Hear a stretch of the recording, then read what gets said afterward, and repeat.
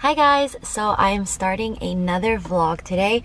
It's gonna be pretty chill. I'm going to the mall to drop off 2 of my rings to get polished. I mean, I hope they still do it even though I know it's COVID times, but Tiffany usually when you bring in stuff you can get it polished for free. If you didn't know that, silver, gold, whatever it is, like they'll always polish it for free, but it always takes at least 24 hours for them to get polished. So I'm getting my infinity ring polished, the one with the rose gold. I'll put a picture of it somewhere here. And then this Atlas ring that my mom bought for me when I turned 21. Yeah, I really want another one of these. I mean, I don't need it, but I love that they added like rubies, or I think even some have blue on it, I'm not sure, but it's like this little Atlas ring, which I love and adore. It's like slightly too big, but it's okay. So I'm dropping this off at the mall, and then I'm debating whether or not to get potato corner. I probably shouldn't, most likely I won't, but yeah, hold on, is somebody calling me? Oh, it's vibrating. Okay, no, it's fine. But yeah, so I just wanted to show you my bag of the day. I'm actually using my CELINE Boston bag just because I have to go to Ulta to pick some stuff up, so I just want to chuck it in here. And then I have this little rabbit that I bought maybe 4 or 5 years ago, and honestly this was such a waste of money. This was like $90 or something. I'm crazy, I don't know why. When I just got out of college, because I graduated, what, 2015, I worked at this sushi restaurant as a server, and the sushi restaurant that I worked at was relatively expensive, to be honest. So you would get a lot of people that had money, and there was this one woman that would come in. I believe she was either Chinese or Viet. Honestly, I don't remember at this point, but she would always have a Birkin bag, okay? And then she always had this like little rabbit thing, and I thought it was the cutest thing in the world, right? This is before I really got into bag charms and stuff like that. I mean, I'm still not huge into bag charms, but I appreciate them a lot more. So then I Googled it, and then it's called, like, it's not famous anymore. And then when I found out after I bought it, then that's when I started researching it, and then it kind of made me sad. But basically this bunny is made out of mink, which I know, like, there's a lot of like controversy around that, but I didn't know that until afterwards. But it's called the Copenhagen rabbit or something like that, where they make this in like different colors. They have this one with like gray ears and like spotted ones, which I actually think are really cute. I mean, but nobody uses them anymore. I rarely see anyone use it, but I paid for this, and like $90, like it even comes with this little brush as well. But yeah, so then I just decided to chuck it on this because this is the only thing that it matches with. Yeah, I don't know why that speech was so long. But yeah, so that's this little rabbit right here. Yeah, okay, so we're gonna go to the mall. I will be right back.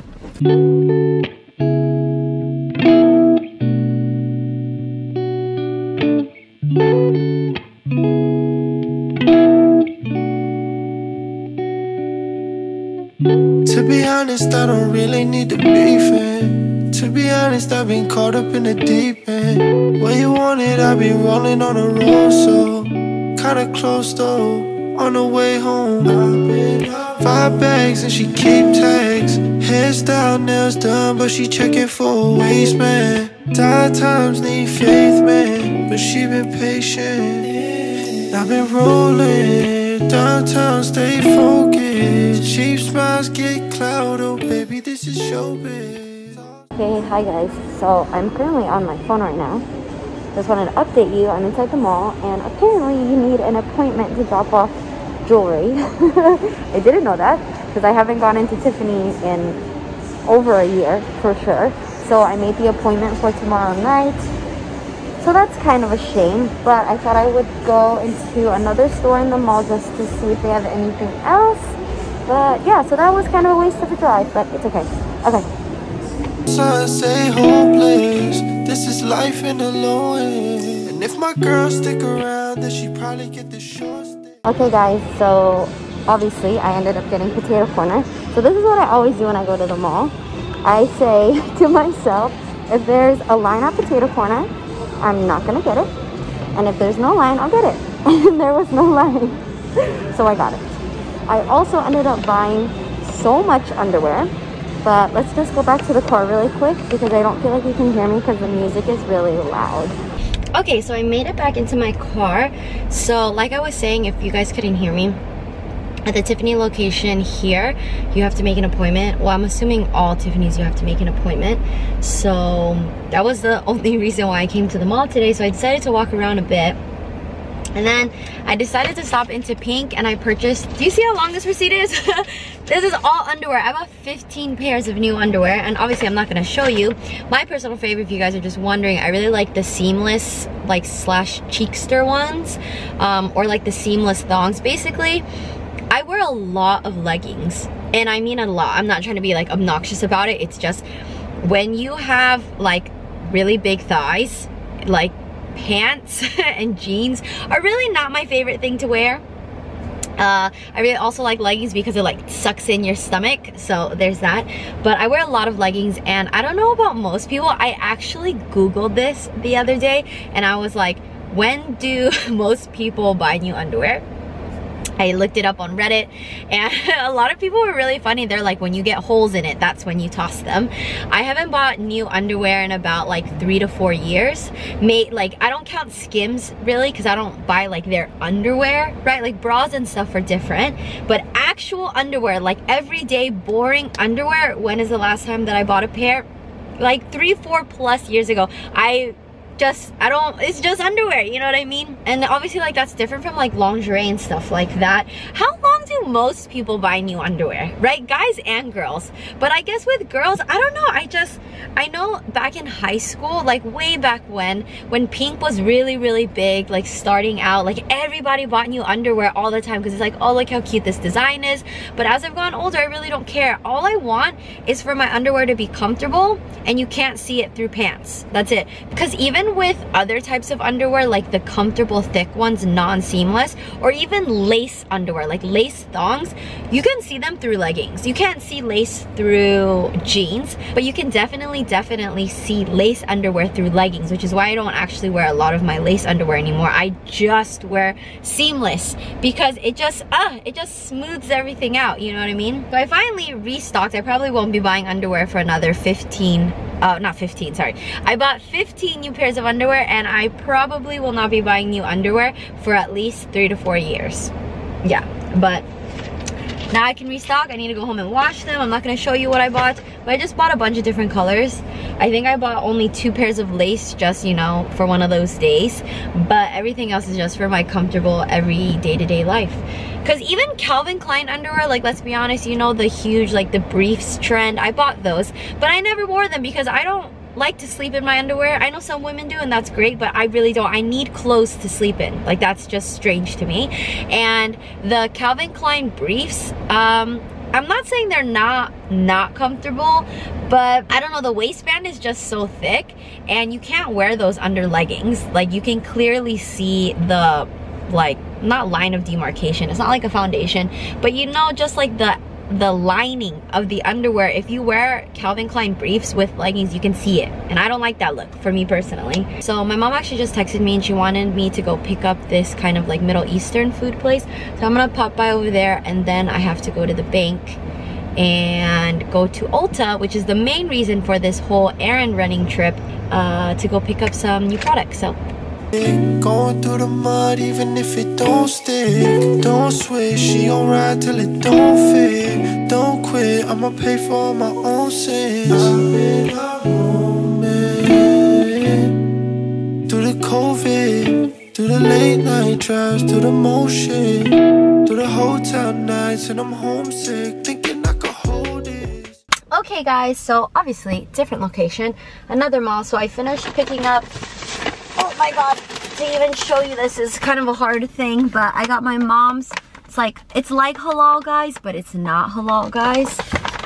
And then I got some agua fresca, so I got a mango thing. Oh, tell me that doesn't look good, because it's summer now, so it's mango season. I'm just gonna open it for you and show you. Who needs to see a makeup palette when you have a freaking mango with tahini and lime? Oh my god, it looks so sweet, so sweet. And then I got 3 agua frescas. I don't want to like grab it just because there's so many, but I'll show you. Look at like all my food, and I just like shoved all my stuff on the floor. But so they have their flavor of the month is passion fruit, guava, and pineapple, which sounds divine for tart lovers like me. I got a mango one, and then I got my brother a mango pineapple one. But let's try this one. So let me just try it really quickly.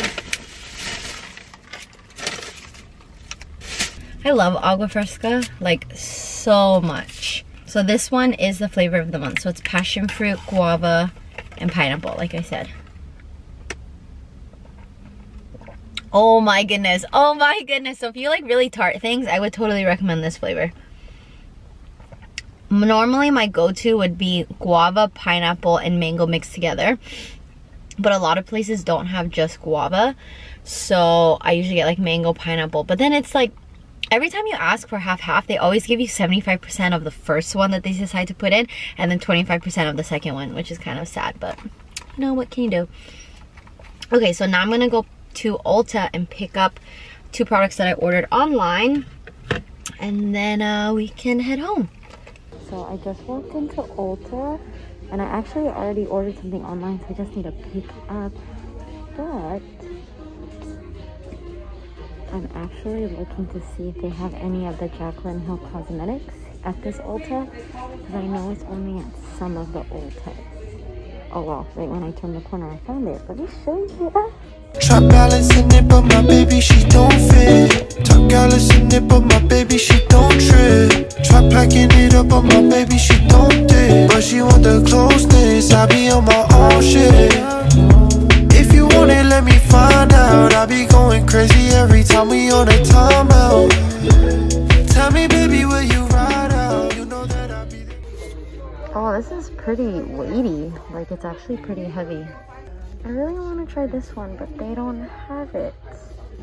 Okay, so basically everything is sold out. Well, everything that I want is sold out, but the majority of everything is sold out. Because all the highlighters that they have available are the darker ones. So that's unfortunate. Sad. Okay, yay, so I got it. Woo. Okay, so still on my phone, I just wanted to show you guys really quickly what I got. So, well, I'm gonna fake tan tonight because I'm getting my hair done tomorrow. So I needed a new NARS concealer just to match my skin tone when I do fake tan. So I got it in the shade Ginger, which is the medium 2 shade. I'll just show it to you because who doesn't love watching somebody unbox anything?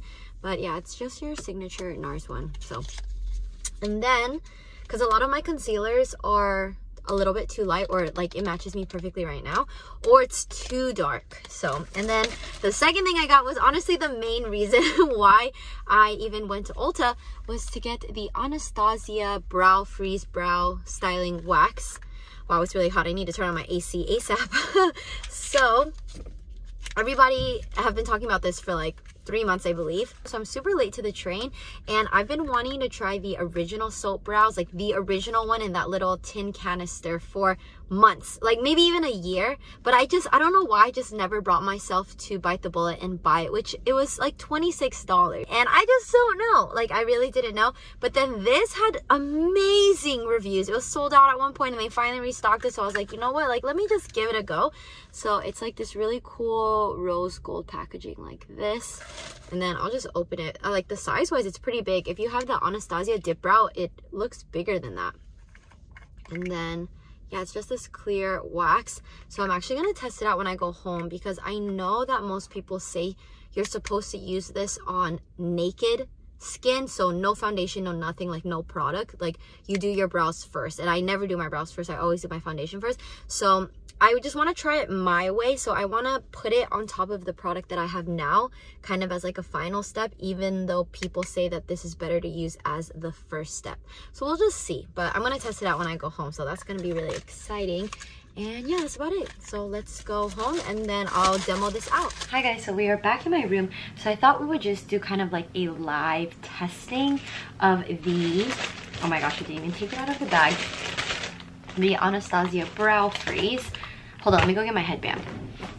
So I always put this headband on when I do my makeup. I swear to you, I actually started doing this because I started watching Kathleen Lice's videos, and she would always put her hair up when she did her makeup in a headband. And I personally have always done my makeup with clips, but clips do dent, or it'll add kind of like a wave to my hair. Sometimes I don't really want it. I want to keep my bangs completely straight. And then I started using a headband, and I'm like, wow, this is life-changing. I used to have this other wired headband, but it really hurt my temples. But anyways, besides that, so I've watched a couple videos on this. So let's just give it a go. Maybe I should watch a video as a frame of reference. Hold on, let me look one up really quick. Okay, so I just finished watching the video. So yeah, you're supposed to use this on naked brows like I said, but I just want to see if I can put it over stuff, because day to day I actually don't use a pencil. I either use my dip brow or I use, what do I use? Eyeshadow. So right now I have dip brow on, so I just want to see what it would look like to go over the dip brow, just because I don't know about you guys, but I love the look of hair-like strokes on your brows, but I do not have the time or patience to do that. I even bought the Anastasia, I think it's called like the 7B or 8B brush, because I saw this one girl on YouTube, a beautiful creature, and she just did like the hair-like brow strokes, and it looks so nice. And then when I try to do it, I don't have the patience for that, hence why my brows look the way they do. Too much. I just need to fill it in and we're good to go. What I do like about this, at least conceptually, is that I do know that the original Soap Brows, you actually had to squirt it and wet it to make it, whereas this one is literally just a clean spoolie. So literally, do you see the, like, no joke, okay. So oh wow, it's like really thick, because you know how if you watch the Soap Brows, anyone that does Soap Brows, they're really just like shoving it in there, but this is pretty thick. I'm gonna just start off with a little bit. I won't even time-lapse this. Oh wow, this is a lot. Okay, hold on. So let's just see. I'm just gonna brush it up first, kind of shape it. Oh my gosh, this is crazy. Hold on. This is my bad brow, because when I was in high school, I had vitiligo. I mean, I don't know if that gets cured, but I have vitiligo on the beginning part of my eyebrow, and then I used to have it, I had a couple spots on my face. So this part never went back to normal, but the other parts of my face, it did. Do you see, like, the length of my brows right now? Do you see that? I mean, I don't have the most hairy brows, but you know, you gotta work with what you got with these Asian genes.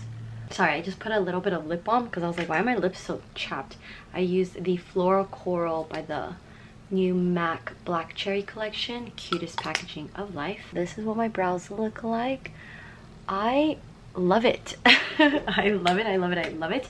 And it's super, super quick. I really have nothing else to say, because when Alana Davidson was doing it, you could see her face. She was like, that was so quick. And then I literally put it on, and it just adds like the slightest bit of definition, especially when you don't have a lot of brows, but it makes it so much featherier. I wish you can see it in person, but wow, I really, really enjoyed that. So I'm gonna try the brows again tomorrow before I go get my hair cut, and I'll probably do it on naked brows or just like a naked face, just to see if there's a difference. But oh, I love it, I love it. That's a 10 out of 10 first impressions right there. And then also really quick, since I did buy a new concealer, I thought I would just show you guys the rest of my concealers. I was thinking of doing a makeup collection video, but I don't know, I've downsized my makeup a lot from when I was in college. I used to be all about like consumerism, buy every single thing that comes out, Sephora newly arrival section, da da da da. And now I'm really just trying, in terms of makeup, I just really want to do some like tried and true products. So I'm trying to use up everything that I bought recently, or not recently, like bought within the last couple of years. But so this is the new concealer that I bought in ginger, so this is probably gonna match me perfectly when I fake tan. But I thought I would just show you, I guess, a concealer collection video. So these are all the concealers that I have in this drawer. Let me swap out the camera just so you can see it.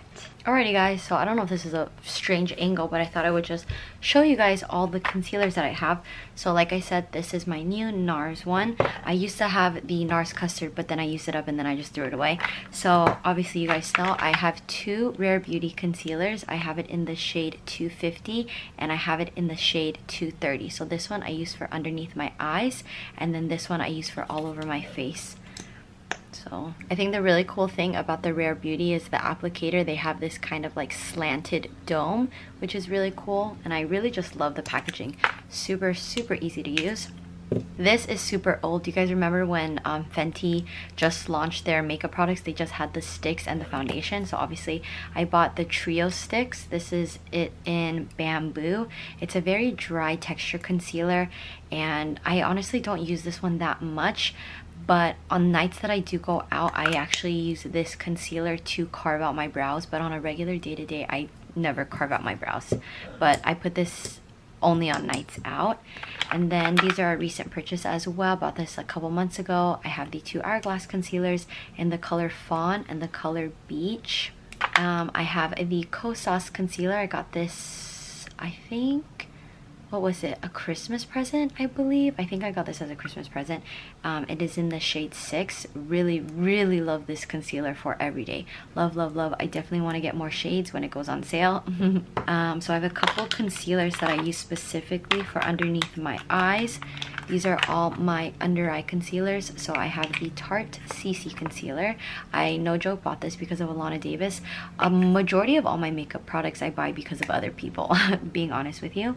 And then obviously the Tarte Shape Tape. I actually haven't used this one that much recently just because it's a pretty full coverage, but I do use this for underneath my eyes when I do go out, but obviously I haven't been going out recently. Yeah, I have this one in the shade Light Medium Honey, so it's lighter, but it's a little bit kind of pink tone to help cancel out any darkness under my eyes. This one I'm actually almost out of. It is the Tarte Creaseless Concealer. I bought this because of Kathleen Lights, of course. I had the original one before they repackaged it. Yeah, it was super thick, but I actually really did enjoy this. But yeah, I'm almost out of this. There's basically no product that comes out. I think I can use this for maybe like 2 more weeks, and I probably have to toss it. But yeah, I actually really like this one as well. And then I have the Bare Minerals Bare Skin Concealer in the shade Light as well. I use this underneath my eyes. I use this basically for work underneath my eyes.